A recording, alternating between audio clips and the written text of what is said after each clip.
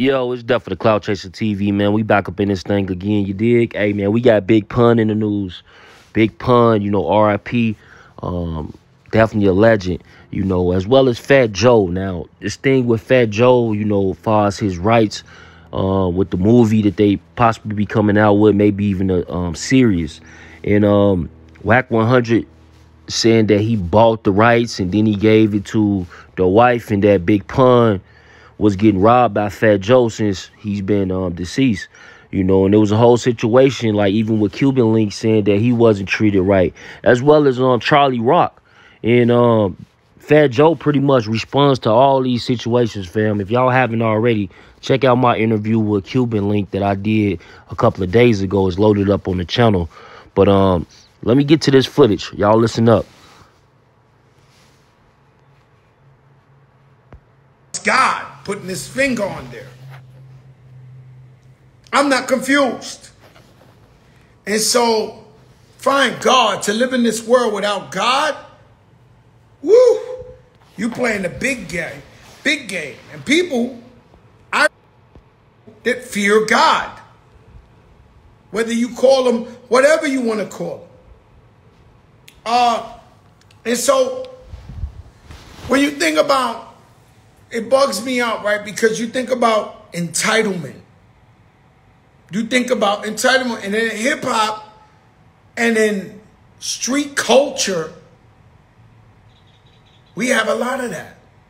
That's all over. If you think about rappers and their entourages, when a rapper did a miracle, 9,999 out of 10,000 rappers that got some type of success grew up poor.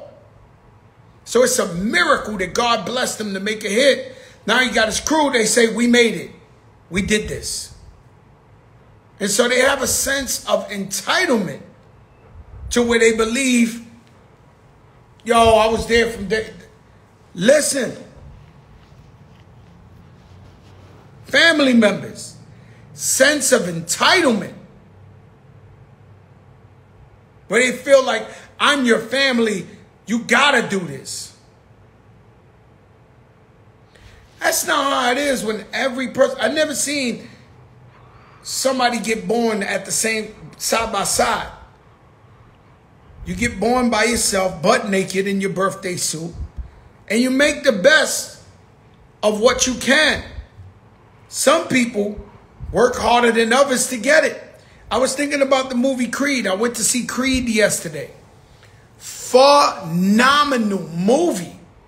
Like when I say incredible movie, and it was so emotional to me because I could really, really relate to the storyline.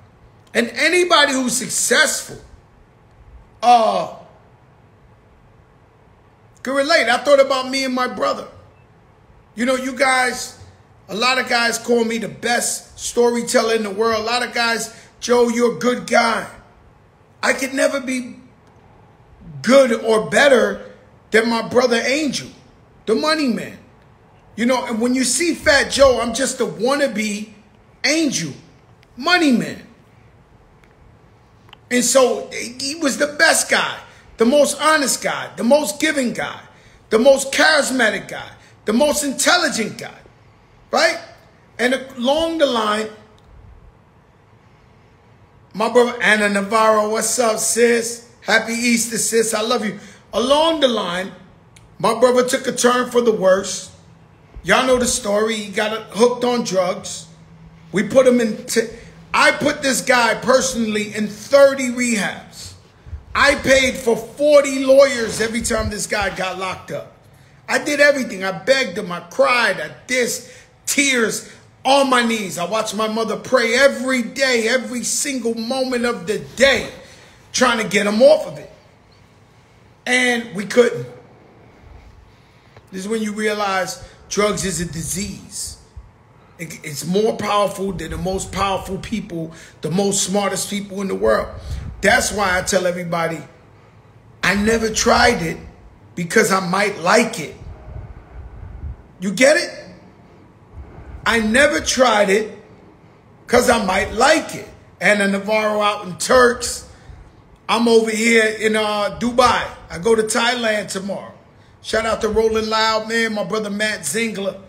Not my lawyer, what's up? And so what happens is, I got the creed and I saw where the one brother was the big brother, and he schooled Michael B. Jordan, and he was the man, and he went to jail, in a sense, for Michael B. Jordan. And this guy's in jail for 18 years, and he's watching life unfold from behind the wall, and he's watching Michael B. Jordan becoming the champion.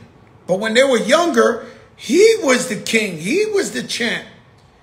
So he felt like when he came out of jail, he felt like Michael B. Jordan stole his life. And anybody who's successful, that your people next to you or whatever didn't become as successful as you or wasn't as lucky as you, you can see a similarity to where they feel like, should have been me. This guy got my life. And I can see where my brother would look and say, damn, man, I'll put Joey on. Joey's my little brother. He learned everything from me. How is he so blessed that he's a superstar, he's famous, and he's successful? Even though I've always kept it 1,000% with my brother. And so it's really, really deep. It's really, really deep. The movie Creed, I truly appreciated it. I thought it was really, really, really, perfection. These guys got to win awards. I saw the movie Air. I told you last time it's a good movie too. Great movie. But it was deep. And when you believe in actually somebody is living your life. But the truth is, had Michael B. Jordan's character, Adonis, didn't work, run up those mountains, didn't go to the gym, didn't listen to the trainer, didn't stay disciplined, didn't fall down on the floor and get back up and win,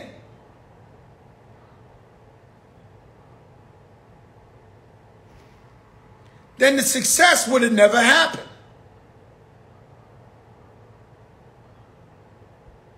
And so what you got to understand is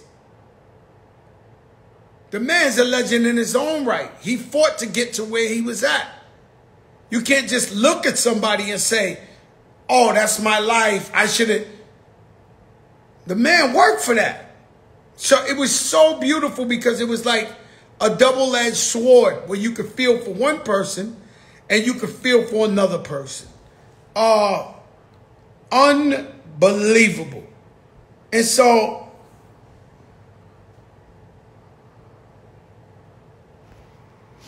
I said morals and principles. Whatever the pain, you have to stand for something. And so morals and principles are all we live by. And so you got to stand for something. And times are going to change and people are going to accept effery, and things are different now. But that doesn't mean you don't stick to your morals and principles. And the thing that was so incredible about the movie was that Michael B. Jordan, he admitted to his wife when she asked him, but what happened? He said, the man went to jail for me, and I never wrote him a letter. I never went to see him. I never went and kept it real with him. I never called. I never found out. Ah, Lola, I love you too, baby. Wow. And so you got to stand for something or you fall for anything. And so the man was wrong. His man went and did a bid. He didn't even keep in touch with him. Didn't write him a letter. And that pain was hurting him inside. I don't have those problems. But you got to stand for something more free.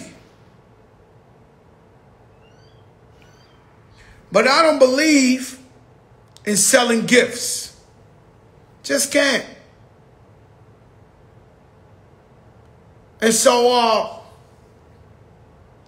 that's one of the main things C6. He looks just like the same height Ashvel. He's Amar. How could they have two guys working at two entrances of the mall, Ashvel and Amar? You cannot make this up. The little guy, I posted him on my Instagram. It's two of them. Ashvel and Amar. We took some pictures. We laughed. I mean, let me tell you something. There's another little guy in Morocco who be out there in Morocco, Marrakesh, not Casablanca, Marrakesh, over there in Africa. And you know French Montana, he from Morocco. So one day I asked him about the little guy. He started sending me mad videos of the little guy. You gotta love the little guys. You gotta love them. And so, got me to thinking back in the days, Jimmy's Bronx Cafe. Let me tell you something, and I'm not exaggerating. Maybe this much bigger. His name was Nelson. Dominican guy, this small. And you remember I used to rock the big TS that Raul rocks? I would put it in front of him and it would look like he was looking out a building. He was that small. We put him on the table. He jumped down to the chair. He jumped down to the, like, it's unbelievable. You can't believe. This guy used to work out. I heard he passed away, Little Nelson. Little Nelson. You can't make this shit up. He was the size of a medallion. I seen it all, man.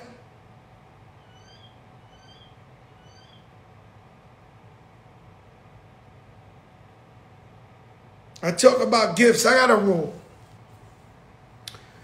And sometimes, you know, y'all know I'm a big sneaker collector. I love it more than anything. Nelson. And you could Google him. And I get to thinking about Virgil before he passed away, rest in peace. He made these Louis Air Force friends and family. Certain ones. And I was on the list. You got to be on the list. Shout out to my brother Clark Kent. Got some Air Force One that's dumb. And of course, you know, we're going to release ours in the summer. The TS Air Force One. Finally, everybody's going to get it at retail. They're going to be able to get it. Thank you, Nike. Thank you, Chris. Thank you, Dog. Thank you, everybody who has something to do with it. But Virgil made these sneakers, friends and family, very limited. Incredible. And I got offers, although I never sell my sneakers, of up to $150,000 for this one pair of sneakers. Now, somebody offering you $150,000 for a pair of sneakers is almost like the devil is tap dancing, like the Sandman at the Apollo. You know, he's just flying, whipping around. Like, so as much as